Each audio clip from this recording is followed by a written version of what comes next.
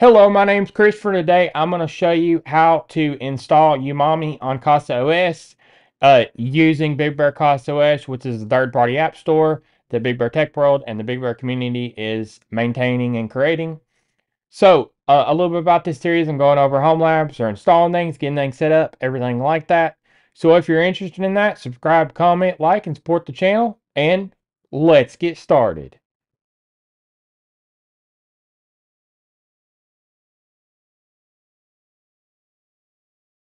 So this is what we'll be installing today, a Umami. It's web analytics. Couldn't be complicated. It makes it to where you can easily have a nice interface to see who's on your sites or on something that you host. It's really nice. And so it maintains visitor privacy and data ownership. It's simple analytics, own your data, respect data privacy. It's GDPR compliant, I mean. And so we'll get to installing it with a BigBearCasaOS, which is a third-party app store. So this is what we will be installing Umami on. It's a personal cloud operating system. It makes to where it manages your Docker Compose apps, and that's what Umami is compiled with, a Docker container, and then it runs the Docker container and the Docker Compose. So it has a lot of self-hosted apps. It connects you with all your data on a third-party data sources like Google, Dropbox, iCloud, OneDrive, NVR, Camera, HDD, and SD. Access your server anytime. And then this is how it works. It's got an app store. And then it's got a flexible dashboard that looks nice. You can discover new apps in the App Store. And then you can also have a command line interface in the actual CasaOS. You SSH into the CasaOS from the UI. And then you can build your own home data center and share files across the network, protect your family's privacy and data, and freely add disk and expansion spaces. Simple and elegant to use. It just makes it to where you don't have to use Docker Compose. You can use the nice UI. Works on Ubuntu, Raspberry Pi, a Debian. You can also get a Xeon board, and you can also get an Intel NUC. So AMD 64, ARM V7, and ARM 64. So this is a little bit about the apps. So it's all the apps that are in the App Store.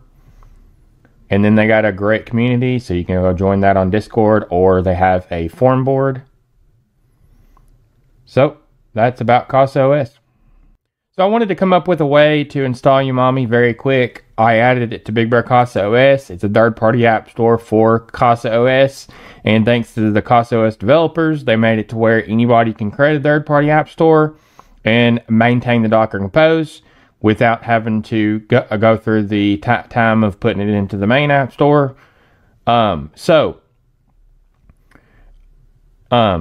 going to go down here, and you can get how to install BigBearCasaOS, but I'm going to walk you through in this video too. It only works in CasaOS 0.4.4 and greater. So I'm going to go into apps. I'm going to scroll down to Umami right here, and then Docker Compose. So I'm going to name the application BigBear Umami. I'm going to have some services. The main service underneath the services is called App. And then if I scroll down to main right here, that lines up with App and App because that actually connects to the service right here. And then I'm going to get the Umami software and then Umami off of GitHub. And then I'm going to get the Postgres of the latest version, and that's the tag. I'm going to set some ports. So 3000 is on the host, 3000 is in the container. If this does collide with a host port that you're using, you can change this port. And so I'm going to set some environment variables. So the database URL will be Postgres and then Umami and then @db and then 5432 for the port and then the Umami database. So the database type will be PostgreSQL. The app secret, you can change this here. It depends on the DB, the service DB down here. So the condition is service healthy. And the restart policy is set to always. So no matter what, it'll always try to restart if it fails or if you stop it any reason. I'm going to have a DB service. So Postgres 15 Alpine. And then this is getting off Docker Hub because there's no URL before this, like right here. So, and then the tag will be 15 and then Alpine. The environment variables will be PostgresDB and then Umami, Postgres user, Umami, and then Postgres password, Umami. And then now the volume set, I'm going to set a volume on the host at data, app data, and then it will get the app ID right here, BigBearUmami. And then this is a dynamic variable that it'll set. And then I'm going to name it PG data. And this will be, the Postgres data will live in this one right here. And then in the container side on the Postgres is var lib PostgreSQL data. And then you cannot change this, but if you want to change the host path, you can. I'm going to set a restart policy of always. I'm going to set a health check. So this is checking for if PostgreSQL is up. And then now the CasaOS information is for the custom app store. So CasaOS and then the architectures that the Docker container supports. And then this indicates the main service. So main will go to the app right here. And then now the description is set. The tagline that you'll see in the App Store. The developer of this Docker container is Umami Software. This indicates the person who actually created the Docker Compose. So BigBearTechWorld is the author of this Docker Compose right here. And then the URL pointing to it, the URL pointing to the icon is right here. So this is using the dashboard icons. And then there's no thumbnail set. The title that's in the App Store is called Umami. The category is set to BigBearCasaOS. This makes it to where it's easy to filter by. And you're able to see all the apps of BigBearCasaOS in there. Really easy. The port map is the UI port that the container is using. So the port map is 3000 and this lines up with the host port of 3000 right here. So what this is doing is it's proxying it into the container, and then the port right here is 3000 and then going it to the container right here. So this sets the UI port, the web UI port right here. And so that's a little bit how the BigBearCasaOS is on the Docker Compose right here. So now we'll get to installing BigBearCasaOS in your CasaOS. So on the BigBearCasaOS, I'm going to go down to App Store URL right here. I'm going to copy it. And then I'm going to go over to my CasaOS and get it installed. So I'm going to go over to the CasaOS. I'm going to be on my dashboard. I'm going to go to App Store. And then I'm going to go to add source right here. Then I'm going to paste the URL in to this text input. And then I'm going to say add. Now we have 91 apps. So we can see it's in there, BigBearTechWorld. So I'm going to go over to here. You're not going to see the category yet because we have to refresh. So I'm going to refresh the page. I'm going to go back into the App Store. I'm going to look for BigBearCasaOS and it's right here. And then now I'm going to scroll down and you should see it. Yeah, it's right here. Okay, now you can also go up here to search a Umami and you can find it here. So I'm going to and now install it. So now I'm on the CasaOS dashboard. I've installed BigBearCasaOS as a third-party app store. So I'm going to go in the app store right here. I'm going to say Umami up in the search box.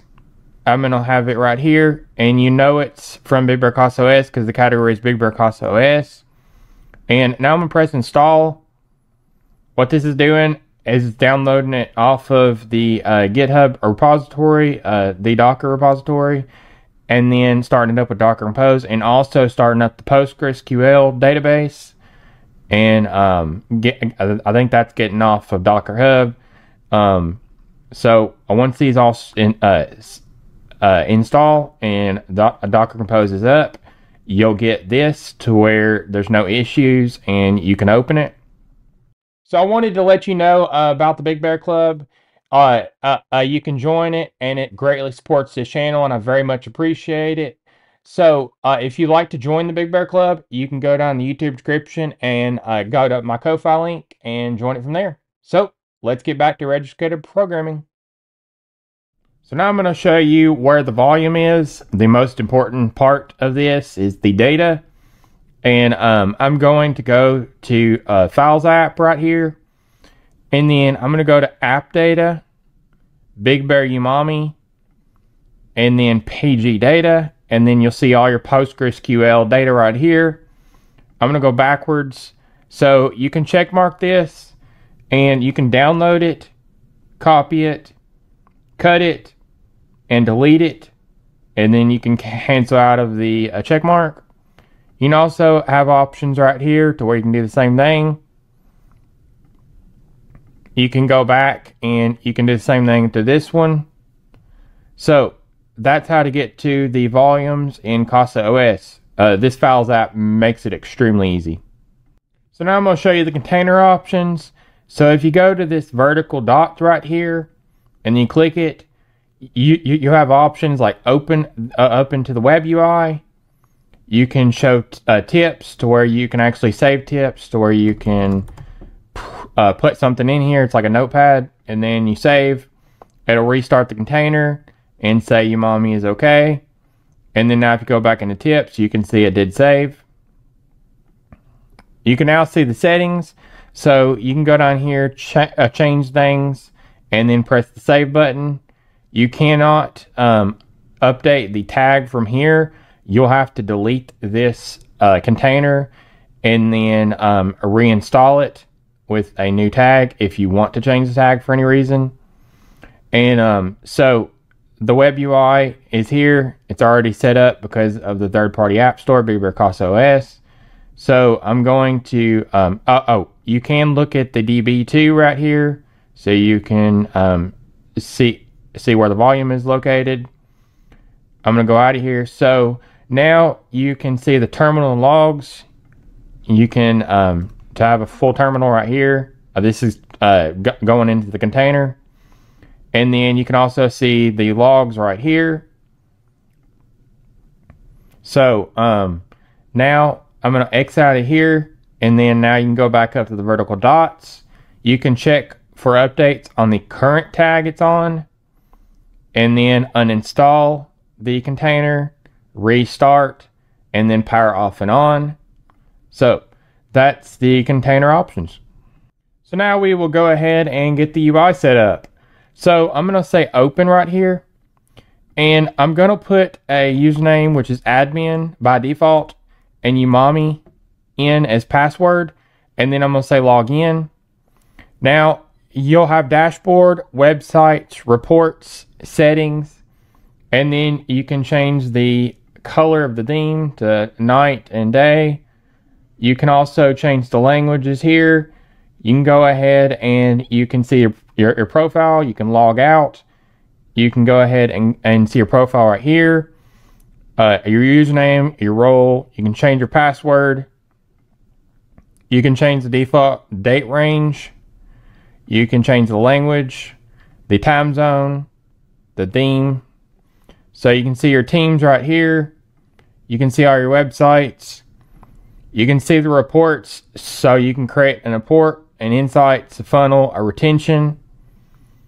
And you can see your My Websites and your team websites here. So I'm going to go ahead and create a website real quick. So I click the add website right here, and I'm going to give it a name. So BigBearTechWorld. And then now I'm going to give it a domain. So BigBearTechWorld. And then now that should be good. So I'm going to press save. And the domain should not include the HTTPS. So I'm going to take that out. I'm going to press save now.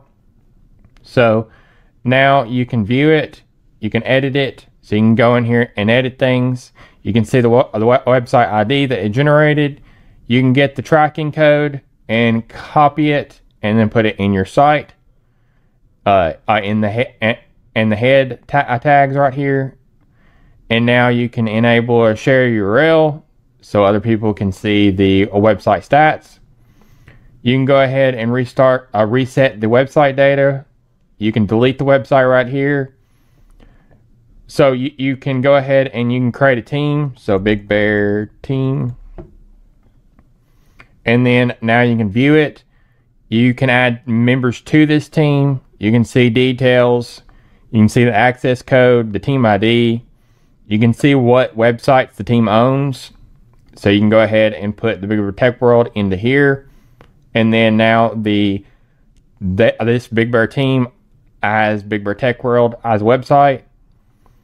You can go over here and you can create a report. You can create an insight report and put BigBearTechWorld as a thing. And then say today. And then save. And then now you can also put fields in that you want to filter by. So, and then now you can see a stats of what happens on this site. You can toggle the charts on and off.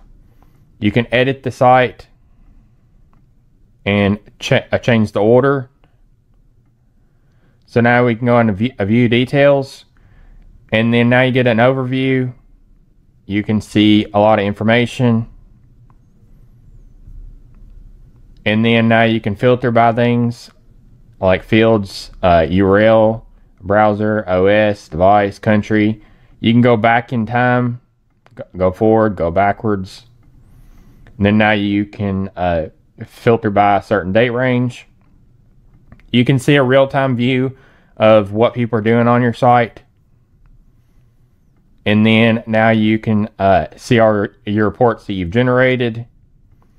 You can see the event data to where each event that happens. So that's a little bit about the Umami UI.